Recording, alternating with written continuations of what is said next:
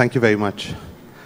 Air Chief Marshal Vivek Chaudhary, PVSM, AVSM, VM, ADC, Chief of the Indian Air Force, ladies and gentlemen, it's a pleasure to have you all with us this morning and a very warm welcome to a special session with Air Chief Marshal Vivek Chaudhary, PVSM, AVSM, VM, ADC, and Chief of the Indian Air Force.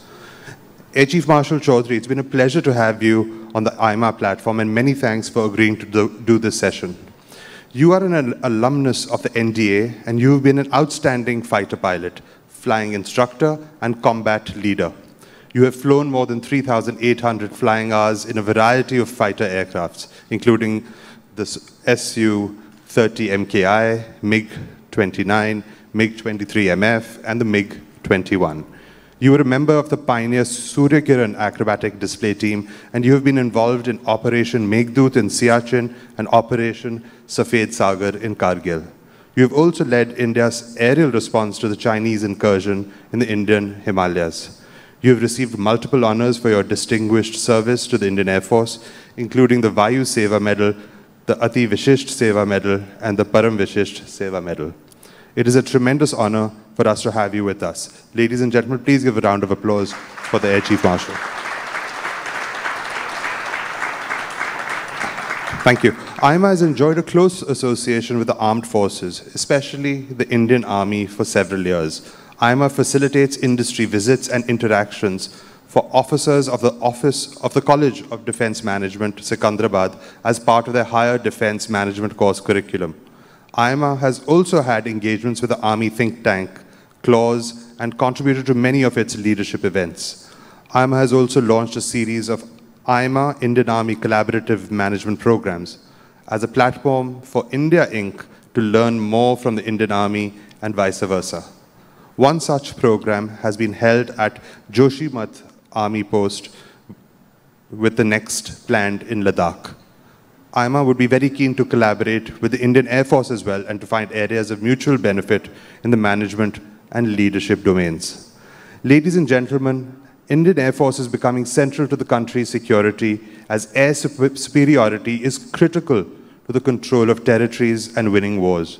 With satellites providing intelligence and direction, and missiles traveling hundreds and thousands of kilometers, controlling the skies has become a basic requirement of modern warfare. In fact, the Indian Air Force has been critical to India's security operations in Siachen, Kargil, and Ladakh.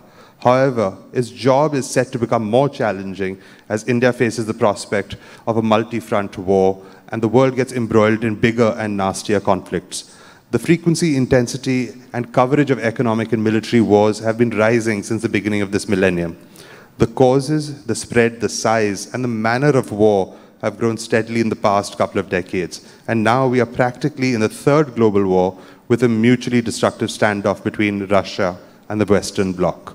The shift of the world order from a unipolar one to a multipolar one is catalyzing a test of strength between the incumbent and the rising powers, and also between the rising powers themselves.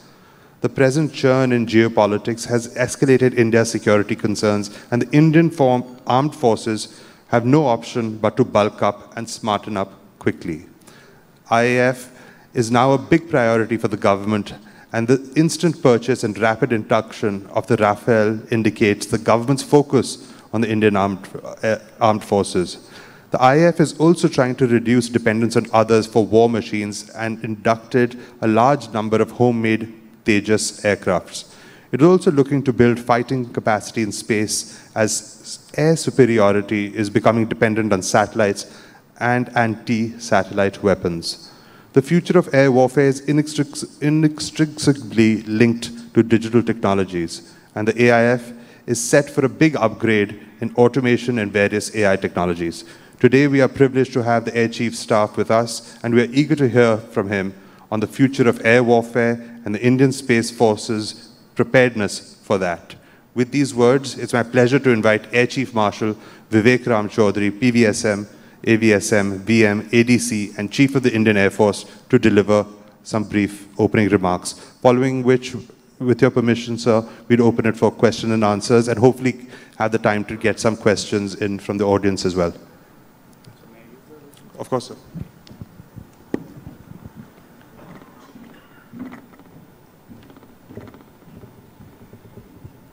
Mr. Nikhil Sawhney, Vice President AIMA, Mr. Sanjeev Goenka, Chairman of the Conclave, Mr. C.K. Ranganathan, President AIMA, Ms. Rekha Sethi, Director General AIMA, esteemed guests, members of the media, all participants at the conclave, ladies and gentlemen, good morning to all of you.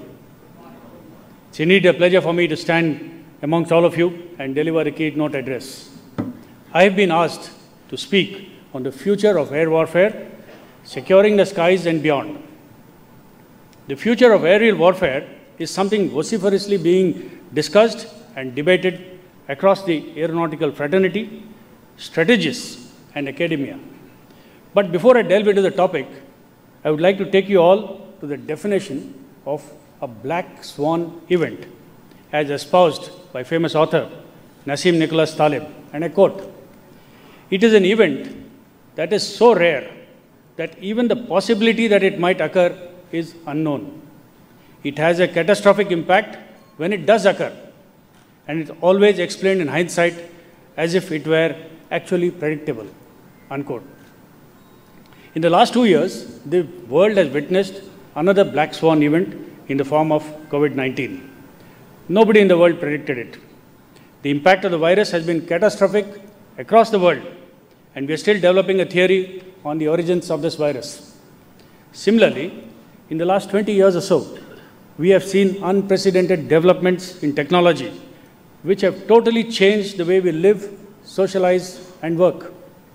Our social media followers are as much a part of our life as our immediate family.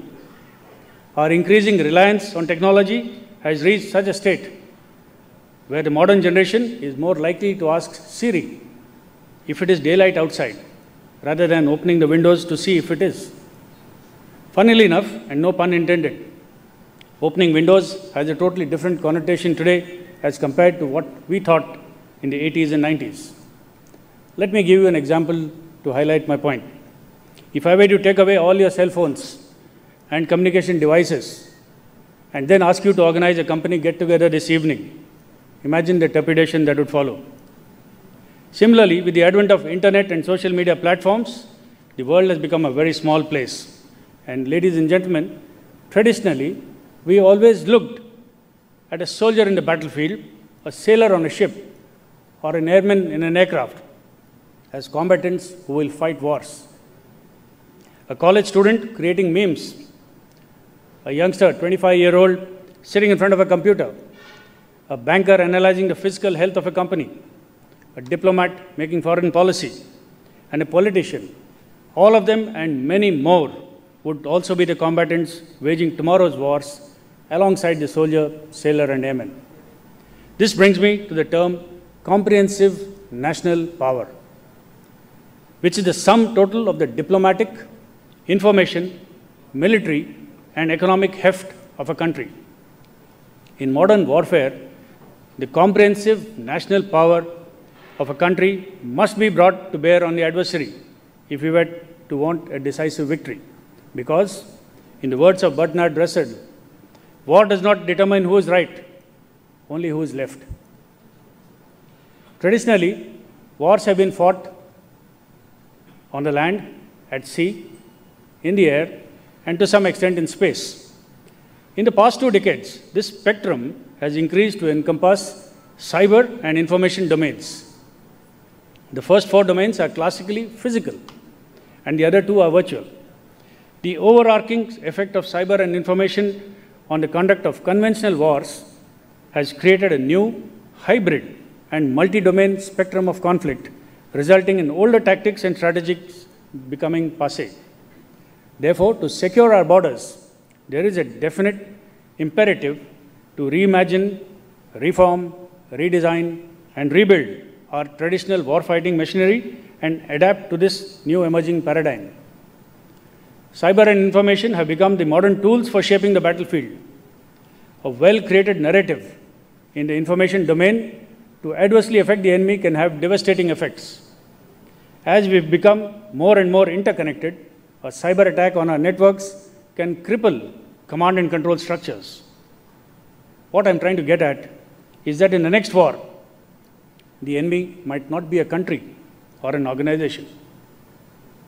We may never know the perpetrators of a distributed denial of services attack, and we will not know when and from where the attack will take place. In future, we could be attacked on all fronts, ranging from economic strangulation to diplomatic isolation to military standoffs to information blackouts, all in the form of attacks by what is called distributed denial of services. All this will happen well before the first bullet is fired or the first aircraft goes across the border. Future warfare is likely to be hybrid in nature, and the spectrum of conflict will be spread across all domains, spanning from conventional to non-conventional, kinetic to non-kinetic, lethal to non-lethal, all under a nuclear overhang. The weapons we are looking at would be ranging from a small computer virus to hypersonic missiles. Ladies and gentlemen, there is a need for us to develop capabilities across the full spectrum of conflict and focus on multi-domain operations.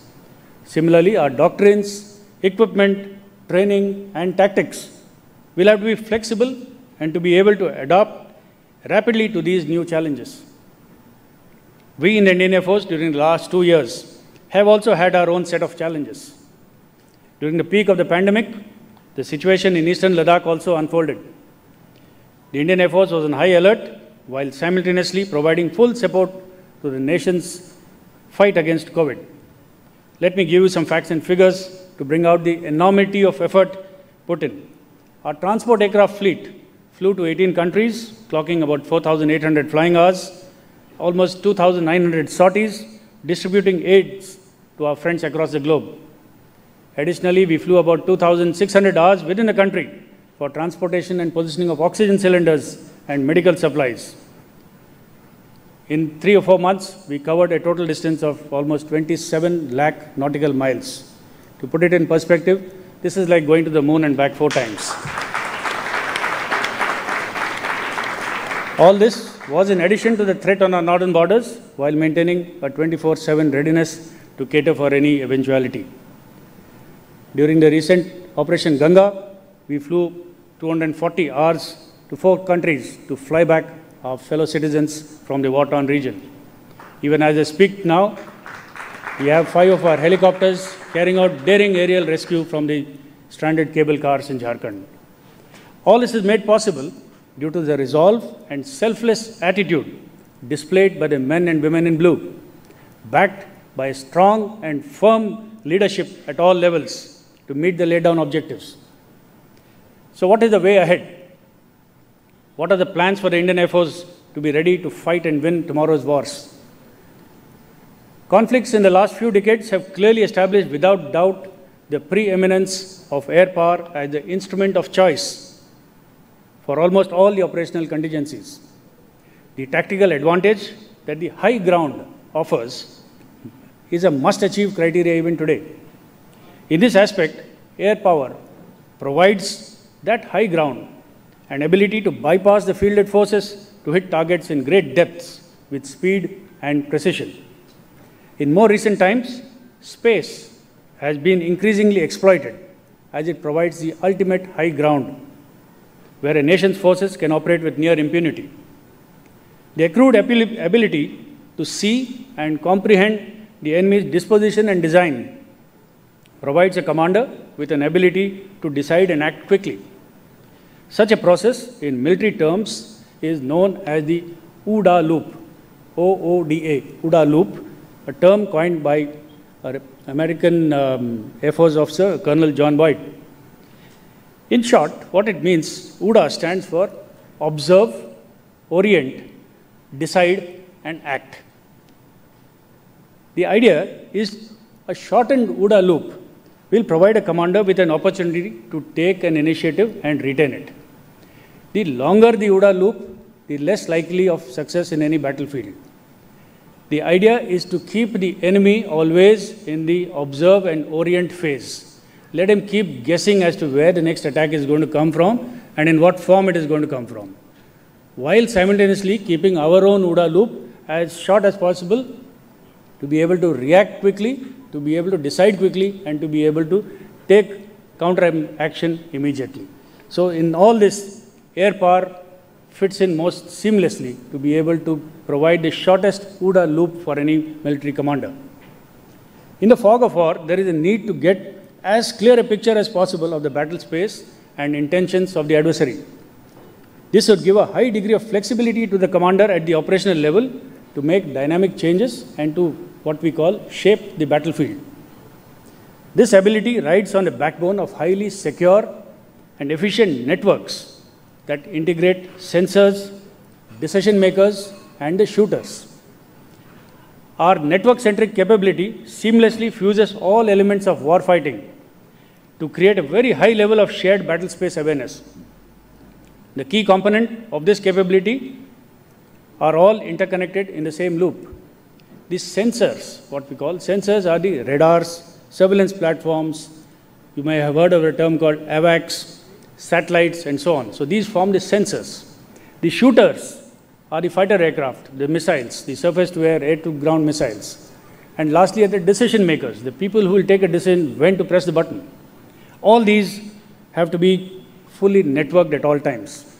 So we are actively pursuing development of niche technologies in the field of space-based capabilities, data linking, and AI-based decision support systems to ensure that our sensor-to-shooter loop is kept as short as it can be.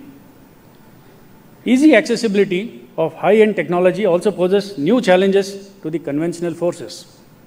Harassment through the use of drones in the Yemeni-Saudi tussle, use of drones alongside fighter aircraft in Azerbaijan-Armenia conflict, and unconfirmed reports of Ukrainians using drones against Russian forces are all indicative of the equipment of future wars. We also have doctrinally included drone usage in our scheme of operations to benefit from some of the exclusive attributes of these platforms. At the same time, we are pursuing unmanned combat systems and their integration with manned fighter platforms in what is known as man-machine teaming. At the other end of the spectrum are the hypersonic weapons. There are reports of some of these being used in the ongoing Russian-Ukrainian conflict. Due to very high speeds, these missiles are difficult to intercept, making the existing air defense systems redundant. The Air Force is actively involved in research and development for such weapons and in developing countermeasures. We have laid out a roadmap to add new capabilities and harness modern technology, making technological innovation an integral part of our security apparatus. This thought has initiated a process of re-equipping, retraining, and remodeling of our security infrastructure. A potent Air Force in the future will be characterized by aspects of persistent presence, multi-role capabilities, rapid deployment, spectrum dominance, centricity of information management, precision targeting, and rapid innovation for creating asymmetry. The unique combination of the developing capabilities, operational concepts, and technological opportunities has created a situation where air power will play a very crucial role to overcome the rapid changes in the character and conduct of war. At the same time, we are hugely cognizant of the fact that no nation can be truly sovereign without meeting its basic needs from indigenous sources. This applies greatly to the defense needs also. The Indian Air Force has started sourcing a large portion of its equipment from national entities, which is a significant achievement, and this trend will only increase in the coming years. The Atmanirbhar Bharat and Make in India programs will bolster indigenous defense manufacturing in the country. We need to focus more on research and development with an aim to manufacture on our own, rather than relying on minor indigenization of foreign products. The government has been very supportive to this cause and has taken giant steps in supporting the Indian companies and academia with necessary policy formulation and by providing a conducive environment. I have no doubt in my mind that our industry partners, MSMEs, academia, and think tanks will give full impetus in realizing India's aspiration of achieving strategic autonomy in defense production. Last, but definitely not the least, is the importance of the man and woman behind the machine. Multi-skilling our personnel has become the need of the hour to enable them to take decisions spanning the vast spectrum of operations that we are likely to undertake. Here I would like to hasten to act that the Indian Air Force is truly a gender-agnostic service today, with women serving in every branch of the Indian Air Force. As a nation, there is a need for a strong and robust strategic communication. It should be made clear to the world today that today's India has the capability and, more importantly, the will to respond at a level that we deem appropriate and to define our own escalation matrix. We, the men and women in uniform, are the cutting edge of that response. Therefore, it is imperative that we keep that edge as sharp and lethal as possible. And I can assure you that the Indian Air Force continuously strives to remain a potent force. Thank you and Jai Hind.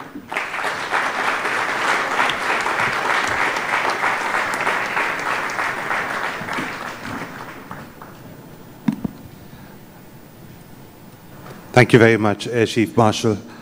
With your permission, could I ask you some questions? And I also have some questions that have come from the audience, and some more will come. There are many questions that come to mind with your speech, sir.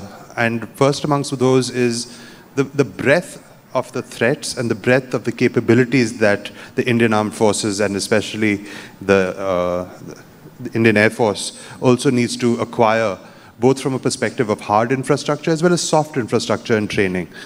Management question that all of us managers in this room deal with is, how do we allocate capital, both in terms of money as well as time, in terms of thought?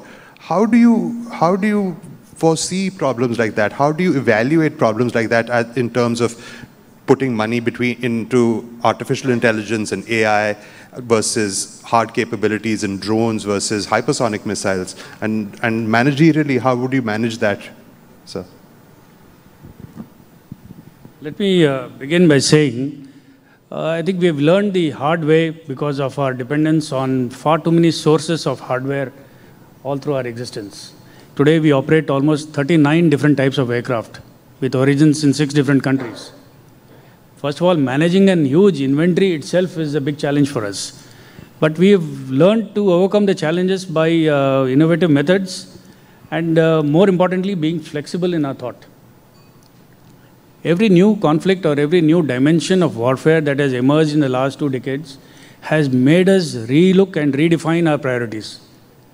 In the past, we were always focusing on hardware and getting more platforms and more, equipment. Today, the focus is shifting towards software, towards data fusion, towards artificial intelligence, and so on. And this is a continuously changing process. So, though we have what we call it every 2-year sort of an acquisition plan that we make out, but unfortunately, it's very difficult to stick to that because of the changing nature of conflict and the new dimensions of warfare that keep emerging. Thank you very much. So I'd like to step back a second with some questions that have come from the audience, which is on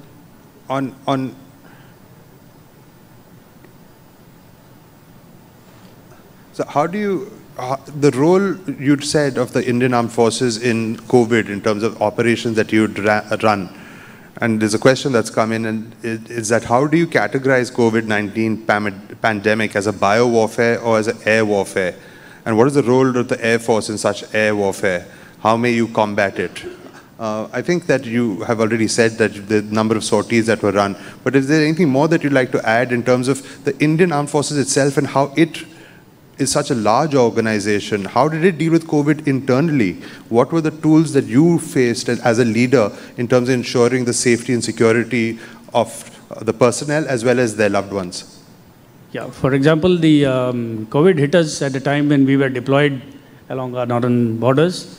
And we are very grateful actually for the government to have recognized us as frontline workers. So we were among the first to be vaccinated. And we also were fortunate that we could effect a lockdown very easily in most of our Air Force bases, most of them being a little isolated and secure campuses. So we could enforce lockdowns to ensure that the spread of COVID was contained within the campuses. And we've had the most minimal number of cases within the armed forces. So I think we battled that very well thanks to the timely vaccination and our containment and precautionary measures that we took. Thank you very much. So I want to start with a question about yourself. You have a very storied journey within the armed forces, which I already alluded to in my opening remarks, as a fighter pilot as well as a leader. Can you tell us a little bit about the influences and motivations that you've had personally in your life which has led you here? And what took you through the NDA and then to the Indian Air Force? How did you make those decisions to be in this position? Because a lot of our youth who are watching this on a virtual platform, as well as some of them who are in the room today, are trying to make decisions on their careers. And especially switching careers. You don't see people switching into a career in the army later on in life. What opportunities may exist for other people? But personally, if we could understand from your personal experiences first, it would give an insight into a lot of our colleagues here in terms of what opportunities exist.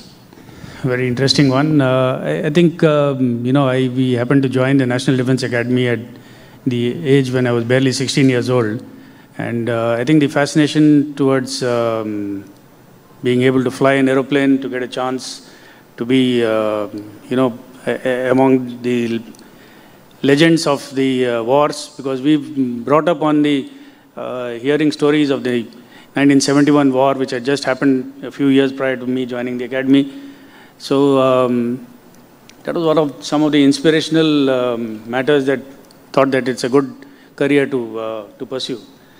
Of course, the challenges are there, and I have never been a status quoist. I come from a family of engineers, and it was looked down upon to do something other than engineering. So, any case, I wanted to be an outlier probably and do something different and challenging. Sir, no career can be as noble as serving the country. So thank you for that. But carry on from those, from your comments.